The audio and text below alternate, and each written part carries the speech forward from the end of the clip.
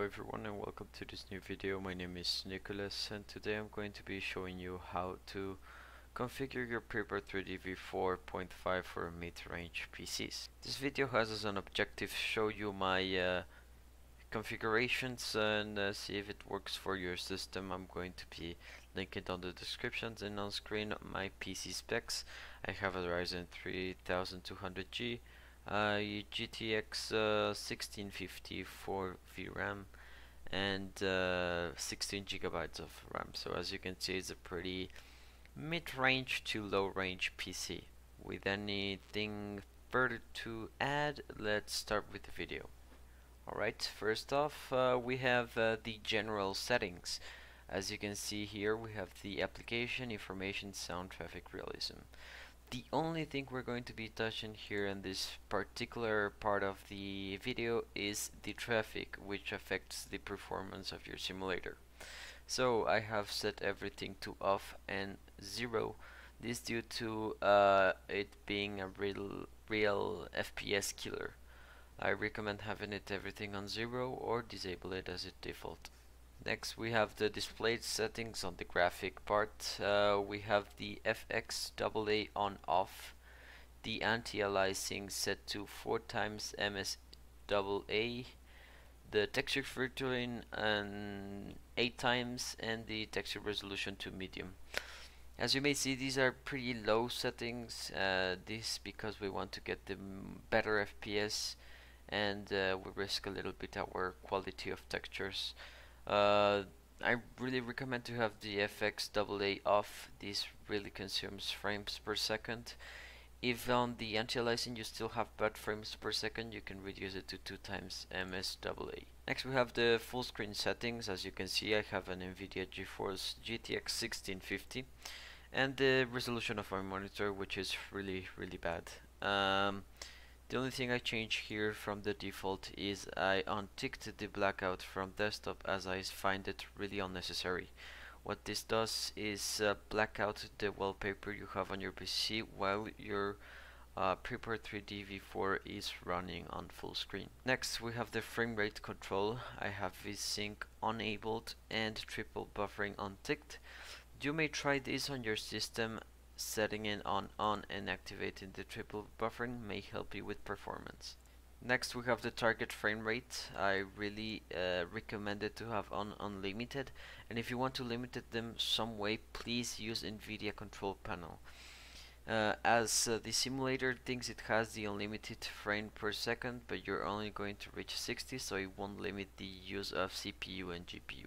In the view panel settings, this is not really relevant. I just have unticked the wide view aspect ratio, as I think this looks pretty unrealistic. It kind of looks like a fish eye. The next phase we're going to be checking out is the world. In terrain, I have configured so we get a more GPU than CPU usage. So the level of detail radius is set to low, tessellation factor is set to high, mesh resolution is set to 19 meters, and texture resolution to 1 meter. Now, as I mentioned before, the textures don't look that bad. Actually looks kind of crisp with the use high resolution texture enable.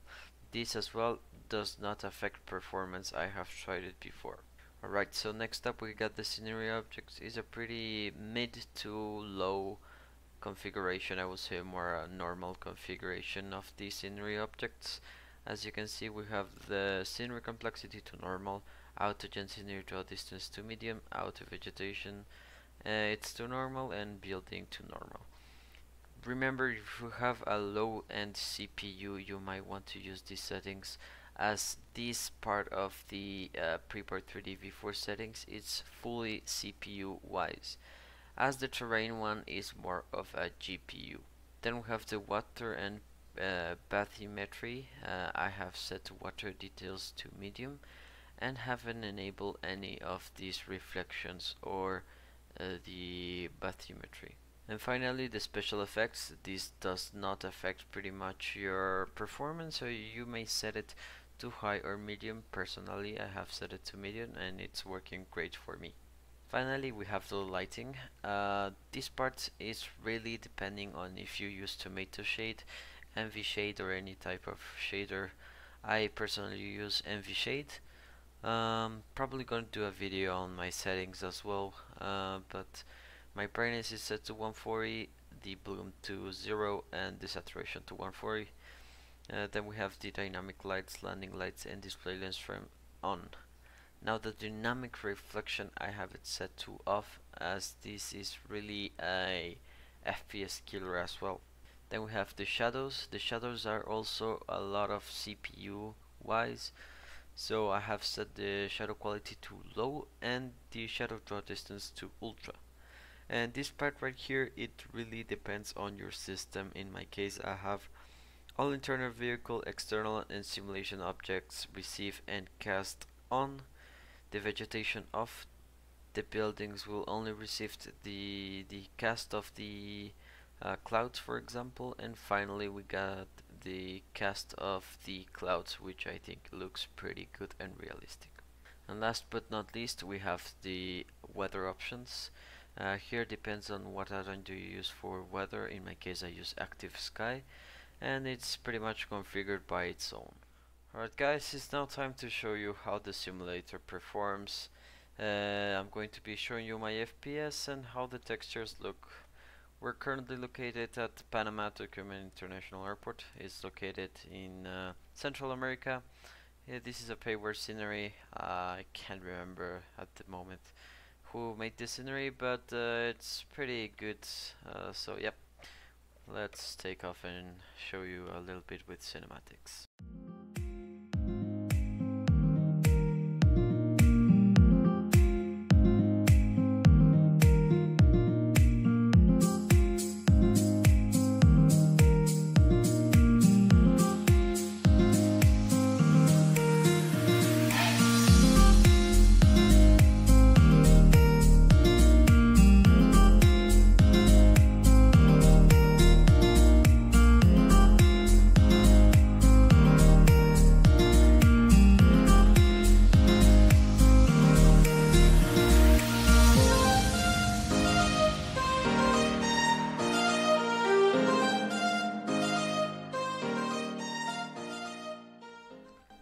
Now, as you may have seen, the simulator runs pretty smooth, even though the graphics are not great.